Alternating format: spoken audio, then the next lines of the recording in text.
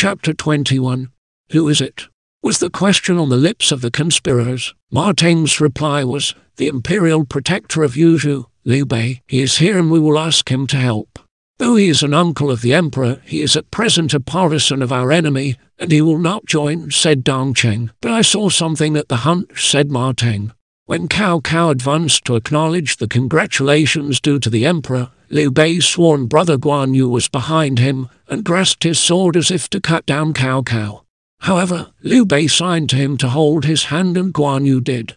Liu Bei would willingly destroy Cao Cao, only he thinks Cao Cao's teeth and claws are too many. You must ask Liu Bei, and he will surely consent. Here Wuxi urged caution, saying, do not go too fast. Let us consider the thing most carefully. They dispersed. Next day after dark, Dong Cheng went to Liu Bei's lodging, taking with him the decree. As soon as Dong Cheng was announced, Liu Bei came to greet him and led him into a private room where they could talk freely. The two younger brothers were there as well. It must be something unusually important that has brought Uncle Dong Cheng here tonight, said Liu Bei. If I had ridden forth by daylight, Cao Cao might have suspected something, so I came by night. Wine was brought in, and while they were drinking, Dong Cheng said, why did you check your brother the other day at the hunt, when he was going to attack Cao Cao? Liu Bei was startled and said, how did you know? Nobody noticed, but I saw. Liu Bei could not prevaricate and said, it was the presumption of the man that made my brother so angry. Guan Yu could not help it. The visitor covered his face and wept. Said he, if all the court ministers were like Guan Yu, there would be no sighs for lack of tranquility. Now Liu Bei felt that possibly Cao Cao had sent his visitor to try him, so he cautiously replied, where are the sighs for lack of tranquility while Cao Cao is at the head of affairs? Dong Cheng changed color and rose from his seat. You, sir, are a relative of His Majesty, and so I showed you my inmost feelings. Why did you mislead me? But Liu Bei said, because I feared you might be misleading me, and I wanted to find out. At this, Dong Cheng drew out the decree he had received and showed it. His host was deeply moved. Then Dong Cheng produced the pledge. There were only 6 names to it, and these were Dong Cheng, Wang Sifu, Chang Jai, Wuxi, Wu Zilan, and Ma Teng. Since you have a decree like this, I cannot but do my share, said Liu Bei, and at Dong Cheng's request he added his name and signature to the others and handed it back. Now let us but get 3 more, which will make 10, and we shall be ready to act. But you must move with great caution and not let this get abroad, said Liu Bei. The two remained talking till an early hour in the morning when the visitor left. Now, in order to put Cao Cao quite off the scent that any plot against him was in progress, Liu Bei began to devote himself to gardening, planting vegetables, and watering them with his own hands. Guan Yu and Zhang Fei ventured to remonstrate with him for taking to such an occupation when great matters needed attention. The reason for this you may not know, replied he, and they said no more. One day when the two brothers were absent, and Liu Bei was busy in his garden, 2 generals of Cao Cao, Zhu Chu and Zhang Liao, with an escort came from Cao Cao saying, the command of the Prime Minister is that you come at once. What important affair is afoot? Asked Liu Bei nervously. We know nothing. We were ordered to come and request your presence. All he could do was to follow.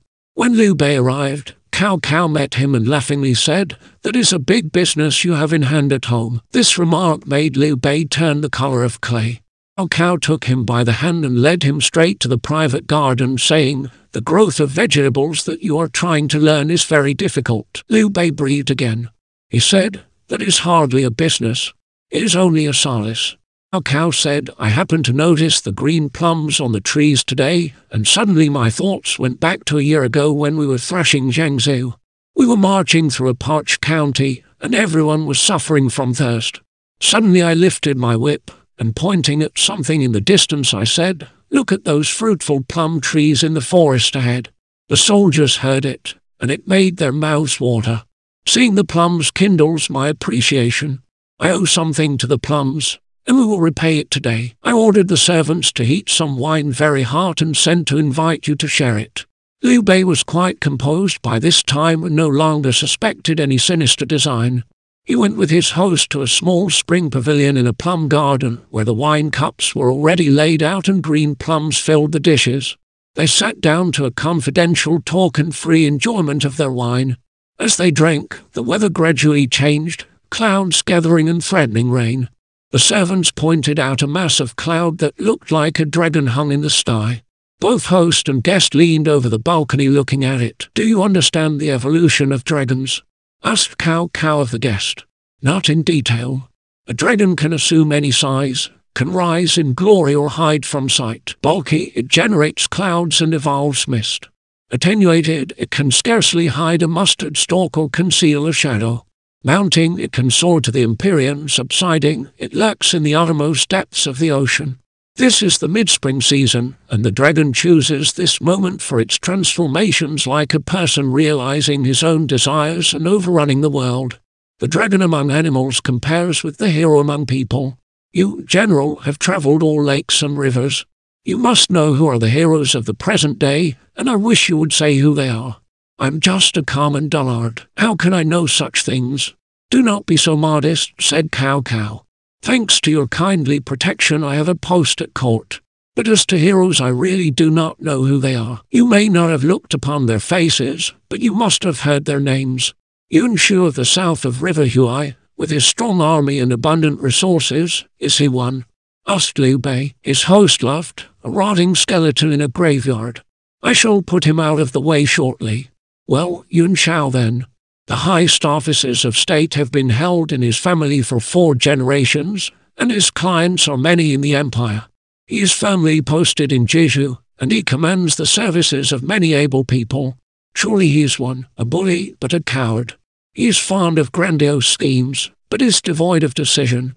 He makes for great things but grudges the necessary sacrifice. He loses sight of everything else in view of a little present advantage. He is not one. There is Liu Biao of Jingzhou. He is renowned as a man of perfection whose fame has spread on all sides. Surely he is a hero. He is a mere semblance, a man of vain reputation. No, not he. Sun Si is a sturdy sort, the chief of all in the Southland. Is he a hero? He has profited by the reputation of his father Sun Jian. Sun Si is not a real hero. What of Liu Zhang of Yizhou? Though he is of the reigning family, he is nothing more than a watchdog. How could you make a hero of him? What about Zhang Xiu, Zhang Lu, Han Sui, and all those leaders?" Cao Cao clapped his hands and laughed very loudly, saying, "Paltry people like them are not worth mentioning. With these exceptions I really know none. Now heroes are the ones who cherish lofty designs in their bosoms and have plans to achieve them. They have all-embracing schemes, and the whole world is at their mercy. Who is such a person?" said Liu Bei. Cao Cao pointed his finger first at his guest and then at himself, saying, "The only heroes in the world are you and I."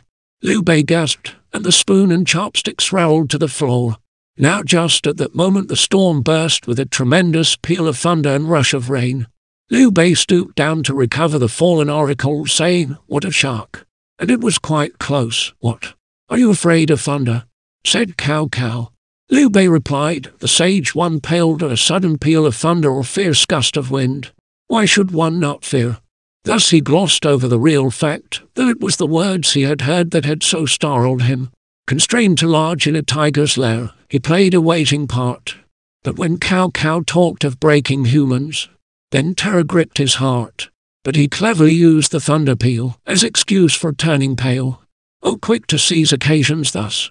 He surely must prevail.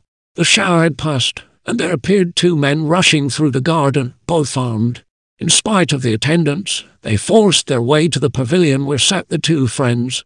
They were Guan Yu and Zhang Fei. The 2 brothers had been outside the city at archery practice when Cao Cao's invitation had come so peremptorily. On their return they heard that 2 officers had arrived and led away Liu Bei to the Prime Minister.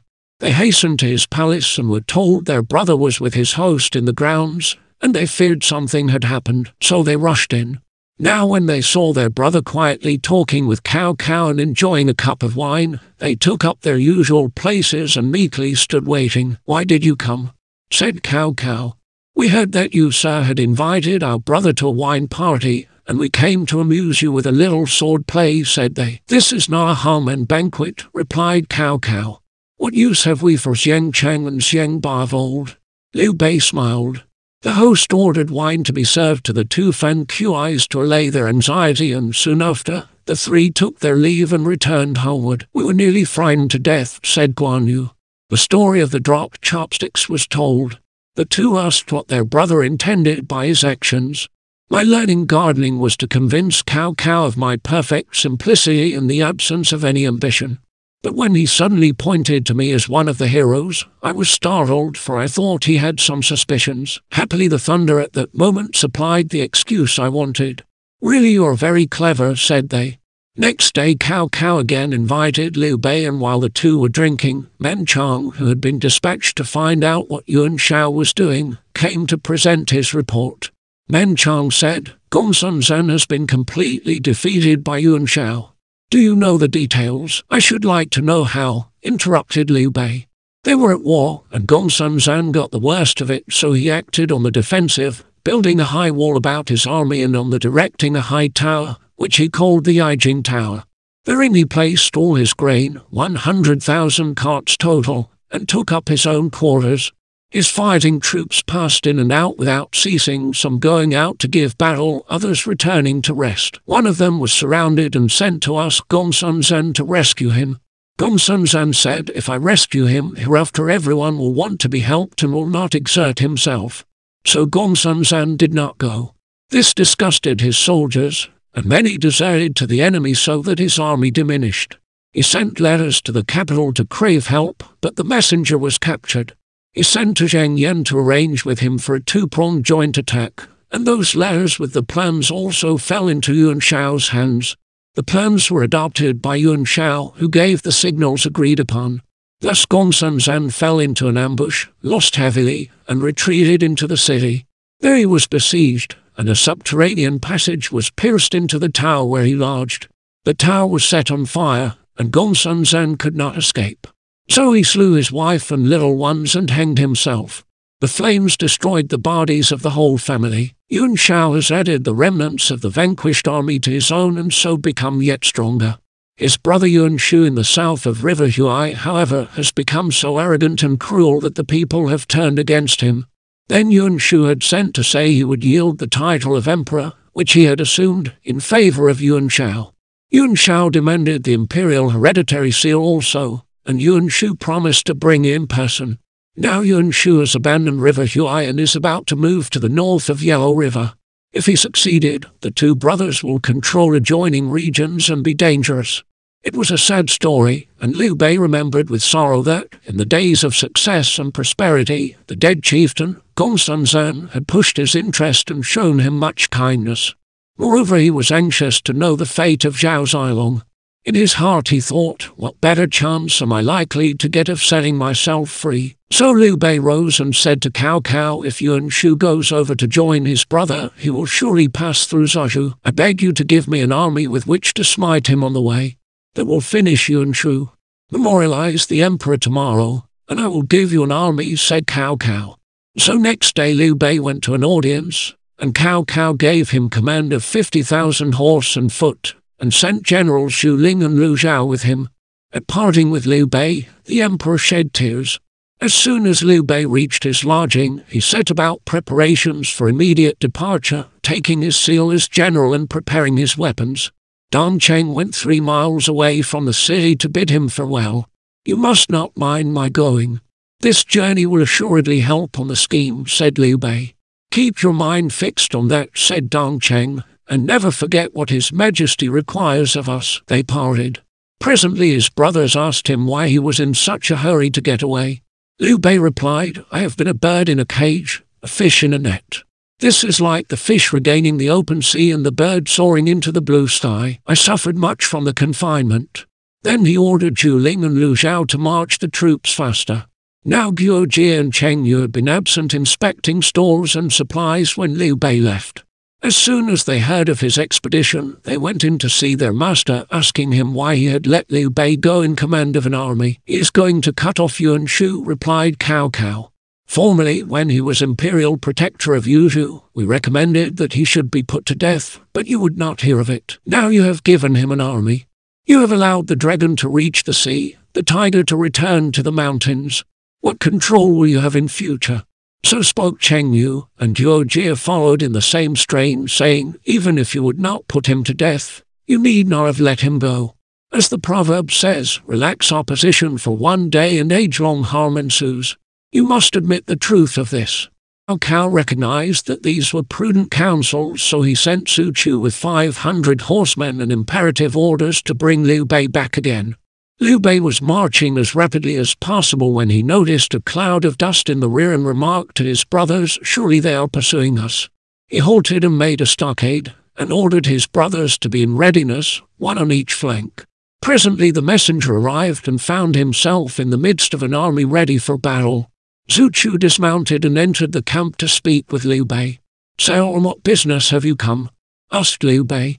"The Prime Minister sent me to request you to return, as he has further matters to discuss with you. When a general has once taken the field, even the royal command is of no effect.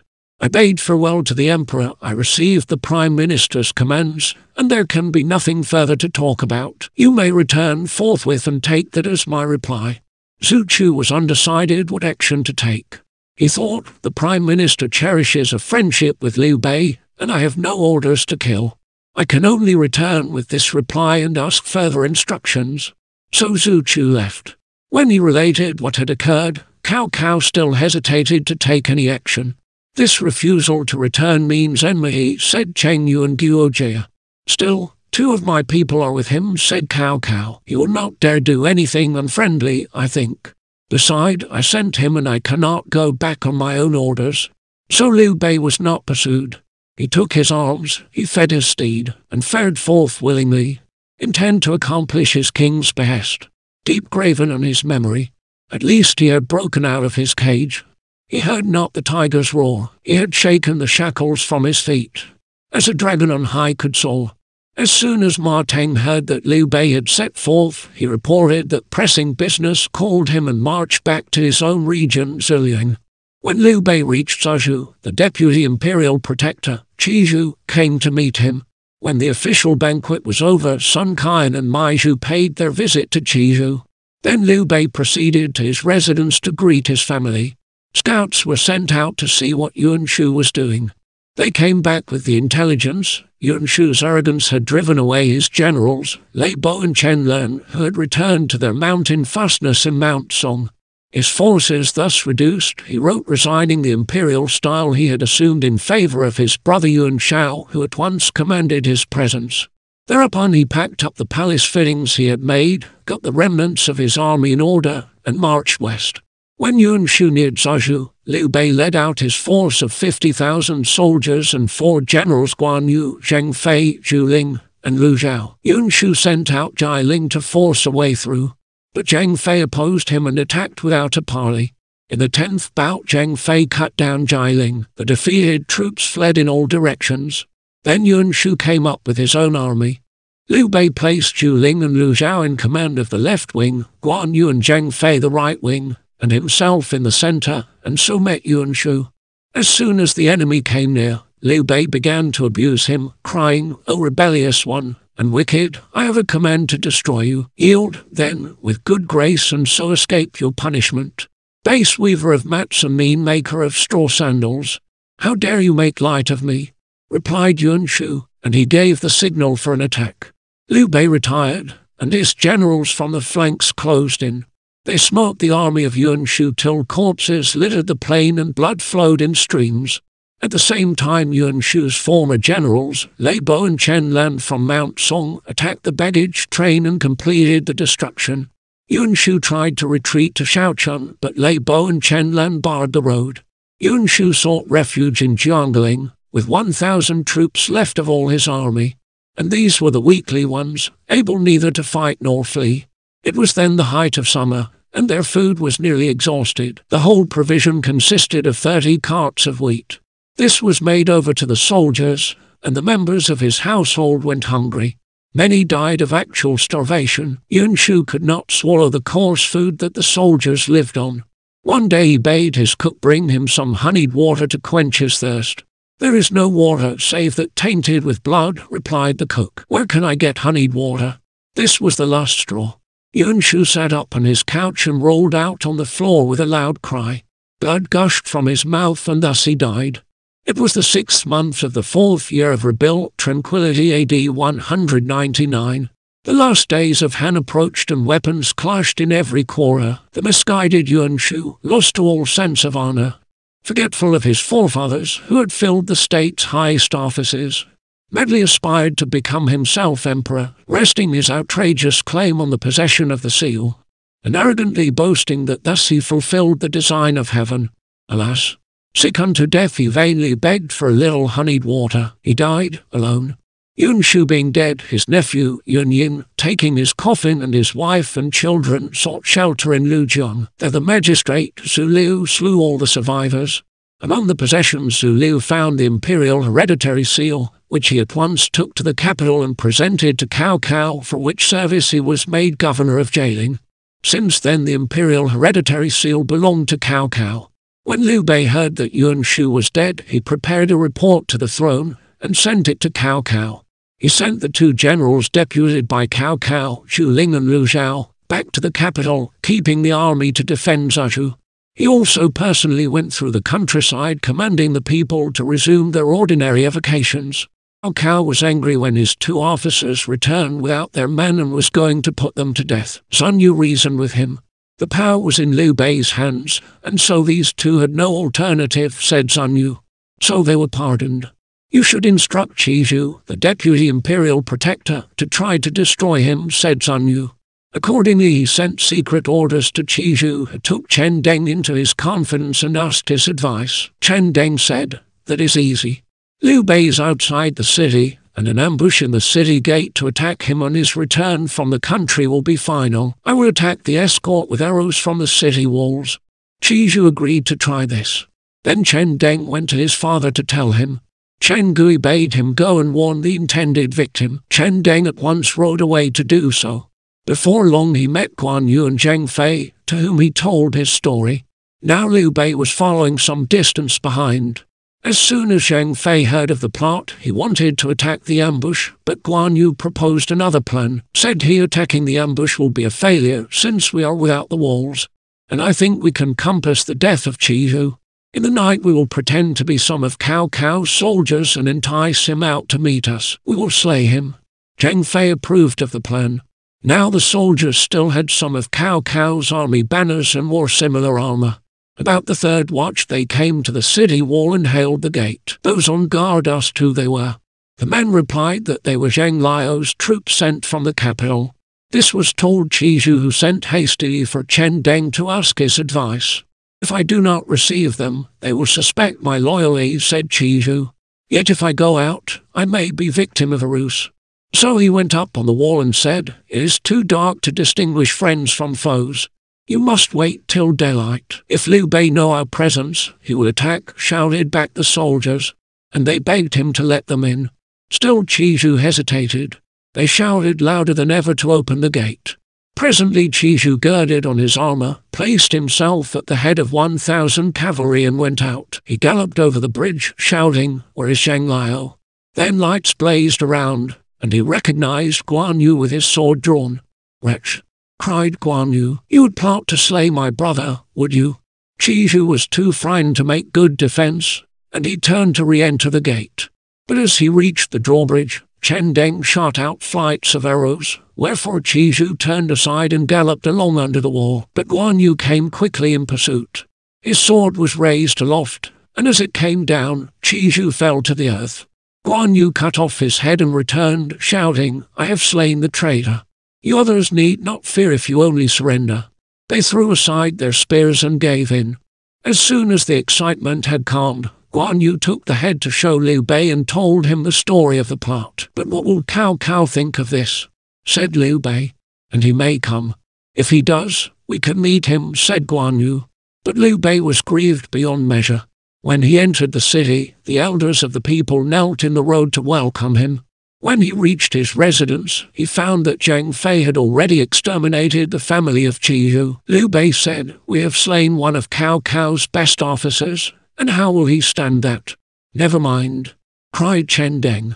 "I have a plan. Just from grave danger extricated, a looming war must be placated. The plan proposed by Chen Deng will be disclosed next.